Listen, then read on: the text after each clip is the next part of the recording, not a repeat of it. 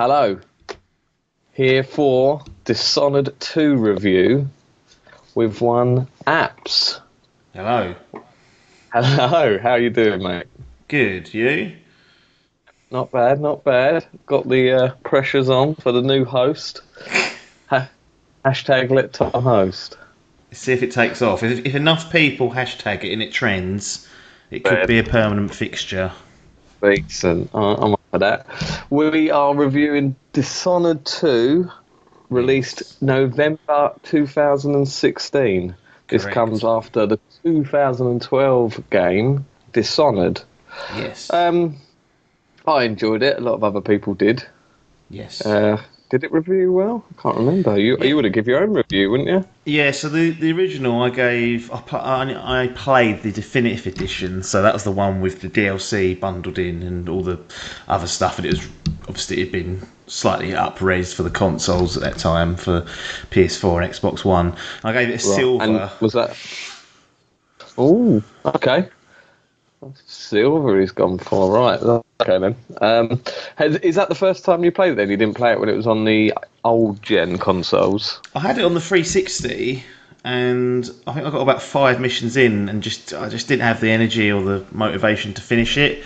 And it's always one of those games that after we moved off the 360 and started using PS4 and Xbox One, I always thought, oh, you know what, I really wish I had completed that game because it did review well. It was something that was quite unique.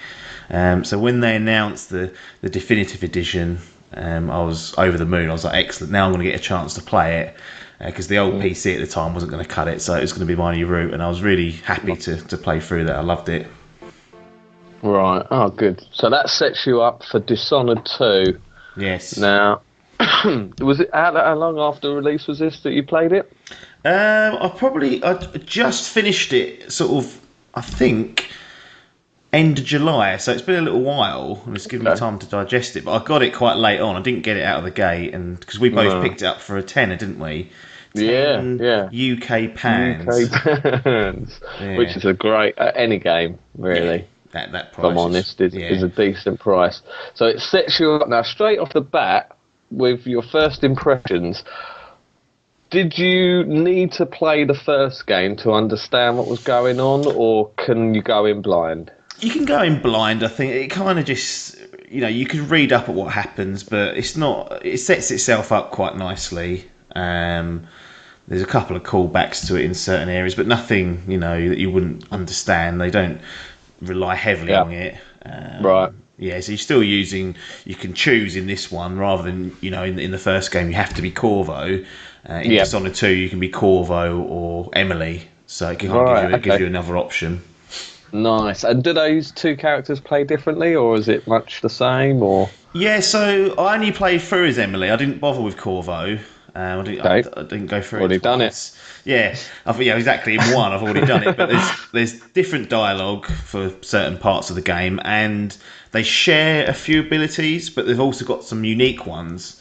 So they've got with a different playthrough, you conceivably you could have quite a different experience because the powers themselves, you build your each of them out differently. You could have a completely different playthrough almost. So worth experimenting with, or perhaps reading up on some of the powers before making your choice, just to figure out what you think is going to be more entertaining. But I think both sides, Corvo and Emily, have both got excellent powers to play with, and that's something that's a definite plus with the game. Experimenting with those. Oh, nice.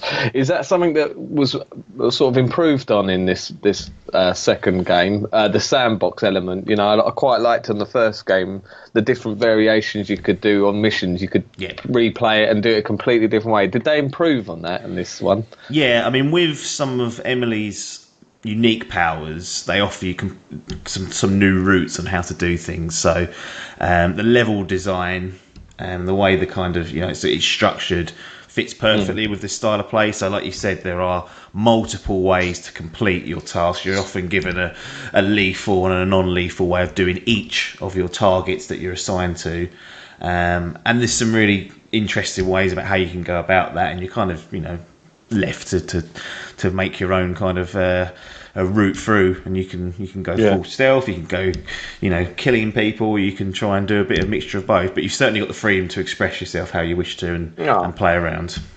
That's good. Characters, we've got obviously Corvo from the hero, Yep. young Emily. Were there any others that stuck out? Was it a good grade of characters, or are they quite forgettable? They were a little bit forgettable. I kind of preferred the Dishonored 1 setup. Oh, yep. I just felt it was a little bit more, I don't know, a little bit cleaner. This one kind of, it wasn't as. I didn't find it as enthralling as the others. It's a very Yeah. standard setup. The last one was a very standard setup, but Yeah. not really many twists and turns. You're kind of working towards the end, and you'll get there, and the story will be probably what you expected it to be at the end of the day. Yeah. Well, as the story, obviously, we do our reviews here, spoiler free, but Yep. the story as a whole, what were your thoughts on that? I'd say average. Average Yeah. to good. Nothing, like I said, you could take it or leave it. They set it up nicely, but other than that, it's cliche stuff, and I think that's where it kind of doesn't quite live up to its predecessor is in the story front. Right. Okay, that's very good. Graphics wise, one thing I really liked about the first one was the sort of the setting and the stylization of it. It's almost like a sort of artwork. Well, it's like a sort of moving paintings almost. Yeah.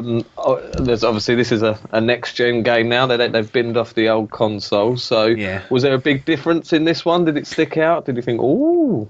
Yeah, so they use a little bit more colour in this because you're in different locations. Okay. The first one, it's very grey and dark, isn't it? And being around Dunmore and whatnot. But this time they're kind of using different locations and brighter settings, so that kind of makes it a bit nicer. On the whole, it's not going to be Uncharted levels of graphical fidelity, but it's definitely, I do like the art style of it, and if you enjoyed the first one, then you'll enjoy how it looks in Dishonored 2 as well.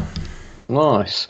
They have now since released a standalone DLC. Yes. I think what's it called? Dishonored: The Death of the Outsider or something like that. That's the one, yeah. Is that the one? Playing number 2, is this hyped you for the standalone, or there's no rush? No rush, and I mean, yeah, I want to finish the collections. As far as I know, that's probably going to be the last outing for Dishonored, because Dishonored 2 in particular sold pretty poorly, which is why we're picking up for £10 less than a year after release. So I will definitely dip into Death of the Outsider and go through that, but there's no rush or urgency for me to do that with all the other stuff that we've got going on at this time of year. Nice. Okay, that's good to hear. Right, so I suppose it's time for your closing thoughts and then the formalities. Yeah, so I mean, closing thoughts. If you liked the first game, this is more of the same, plus some added extras and some more interesting powers. The story not probably as good, but the gameplay, level design better. They've kind of refined it. One thing I will warn people on though is it felt a lot tougher than number 1. I don't know whether it is because I was out of practice, but it's certainly it felt a lot more challenging, and it was something I kind of struggled to get to grips with. Once you get in the flow of things and you start building your character up, using the powers, and trying to get through the game however you want, then you can have a great time with it. But yeah, I think it's a great sequel and certainly deserved to sell better than it apparently has. So there you go. There's thoughts on the game. He's going to give you a score, which he's going to go for. Drum roll. So it's going to be a fucking buy it and a silver grading. So same as Dishonored. So we're on another level. So we're keeping it stone. So it's definitely worth giving a purchase. I'm yet to play it actually. So this is giving me a bit of a buzz to go and give it a go. It's one I've been wanting to on the backlog. But there you go, Dishonored 2. Arkane Studios gets itself a buy it rating and a silver for the scoreboard. So that will live long in the Dimp history. It's written down on the spreadsheet now, locked in. Locked in. So no, thanks for joining us, Apps, for that. You can get us on all the social media, YouTube, Facebook, Twitter, /Dimp Digital. That's the one. And that's it. Until next time, ta-da.